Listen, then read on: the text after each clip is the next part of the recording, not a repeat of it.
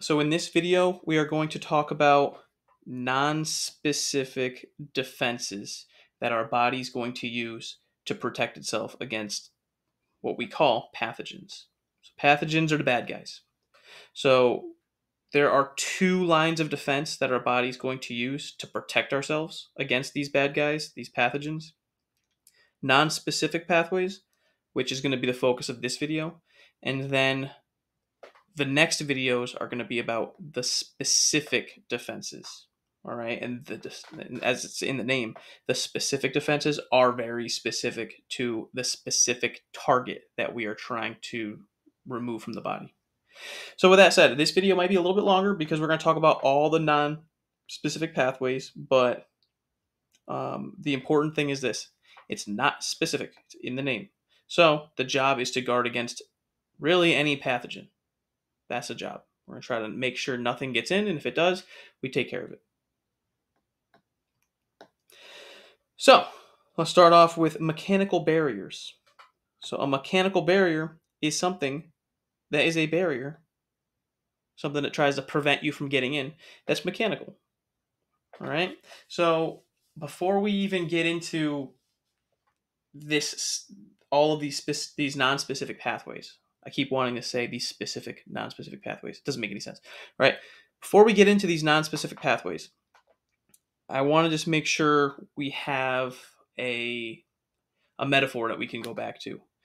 And let's say our metaphor is we have a castle, right? I know this is silly, but maybe this is a way to help you remember it. Let's say we have a castle, and our little castle, I'm going to try to draw one as I talk.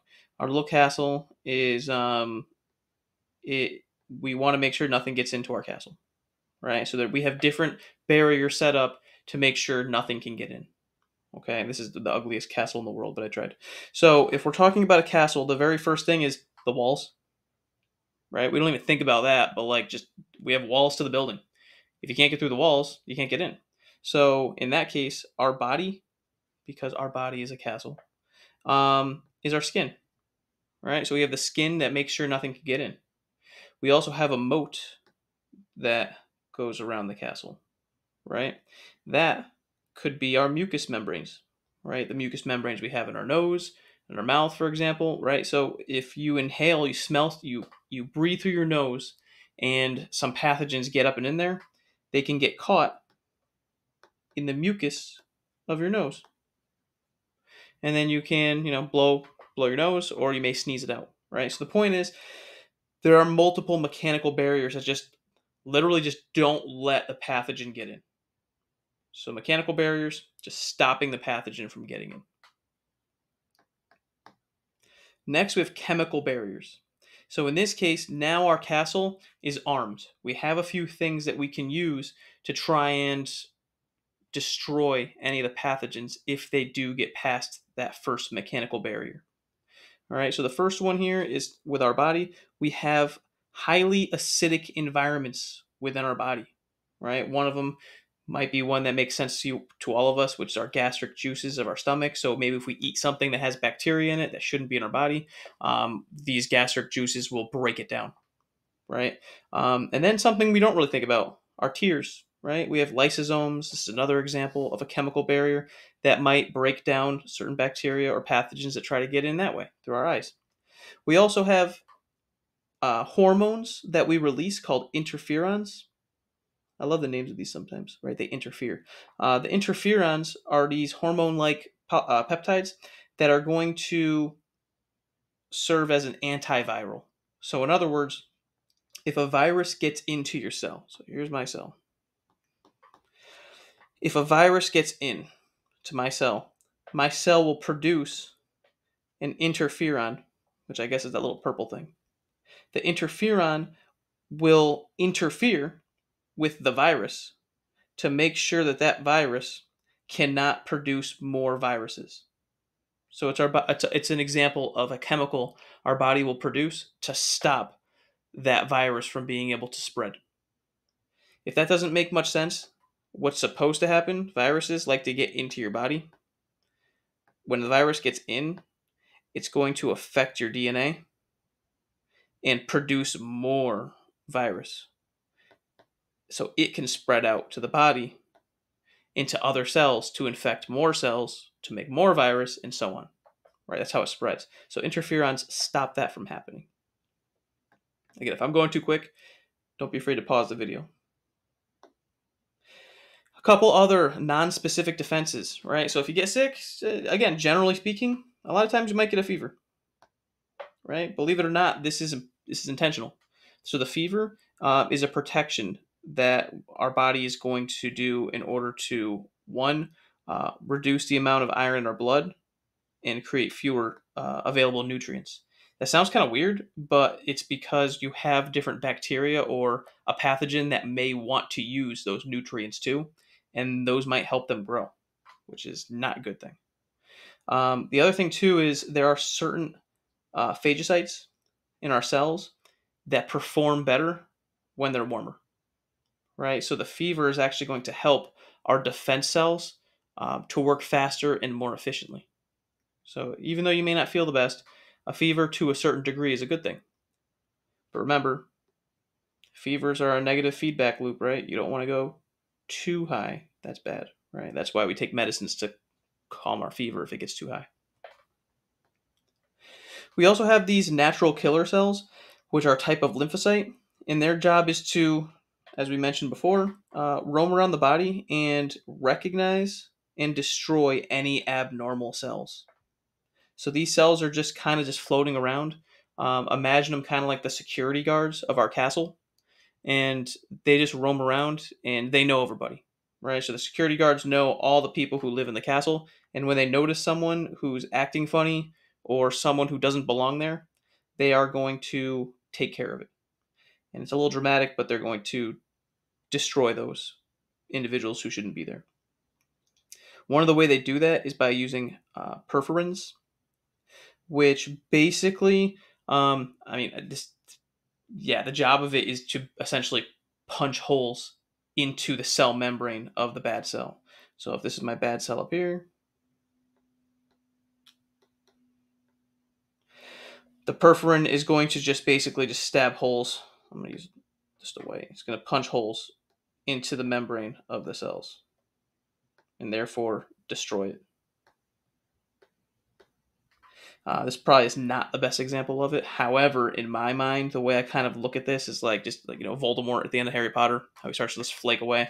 That's kind of what you're seeing with the cells when perforins are attached to that invader cell.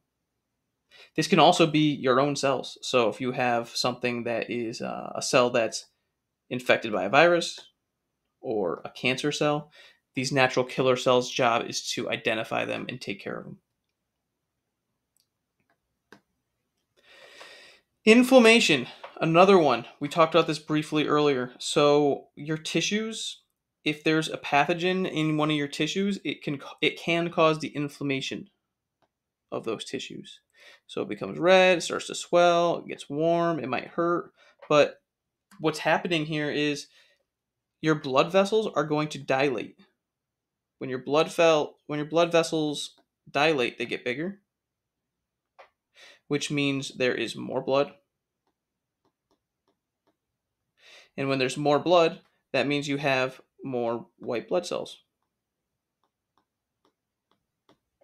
If you have more white blood cells in the area, they have the ability to, one, permeate through the blood vessel, so they can escape the blood vessel, and go into the tissues and fight off whatever is in that tissue. You may also see fibroblasts specifically. They can appear in these areas and activate phagocytosis. So in other words, they're just going to come in and they're going to help replace whatever tissue is broken down in that area. So that's another picture. So let's say this is your tissue. So this is the top of your skin. You have the blood vessels with the blood flowing through here. Right? If we break something into the skin here and it brings in stuff we don't want, one, the white blood cells are going to come in. They're going to leave the blood vessels. And they're going to help fight that area. They're going to try to eliminate all the bad guys. Right? So your white blood cells are going to try to destroy the foreign pathogens. But because something punctured the skin, again, this red line here is skin, if I wasn't clear. In this case, we're also going to have other cells come in, and they're going to be the fibroblasts, and their job is to try to fix this tissue. They want to fix the hole, right, and repair it. Here are some possible major actions with the inflammation response. So this goes in a little more detail. Also, just kind of outlines it, everything I just talked about.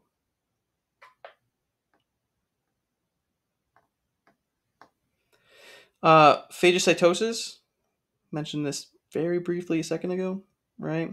So again, most active phagocytes are going to be the neutrophils. Ooh, I went too far. Sorry about that. Are going to be the neutrophils and the monocytes. So these particles are going to leave the bloodstream, just like I showed in that last image, how they're going to leave through the bloodstream and fight off whatever pathogens may have entered the tissue. So just to do it again, you can skip over this if it's, if it makes sense to you. So here's your skin on the top. Here's your blood vessels. You have all the red blood cells in there, but also some white blood cells. The white blood cells are going to go through.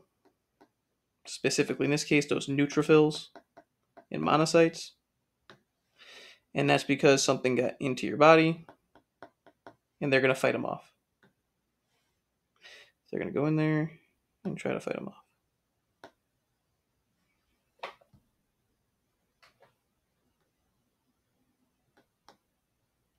And again, here are the specific descriptions of these defenses.